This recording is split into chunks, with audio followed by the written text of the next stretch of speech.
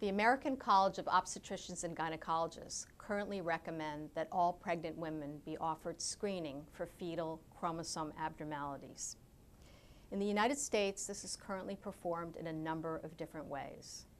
In the current study, we compared sequencing of DNA fragments that float in the bloodstream of pregnant women to the current standard blood tests and ultrasound tests. The results of the study showed that the DNA testing performed significantly more accurately than the current standard of care. Specifically, the false positive rates with cell-free DNA testing for trisomy 21, also known as Down syndrome, and trisomy 18 were significantly lower than the current tests.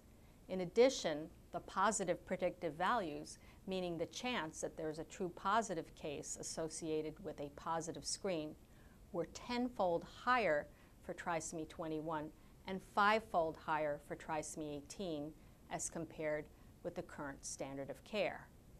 The significance of this is that significantly fewer women, if they have a positive screen, will need to have an invasive procedure. This could improve prenatal care by making it safer, and therefore we recommend that prenatal testing using cell-free DNA merits serious consideration as a primary screen for fetal chromosome abnormalities.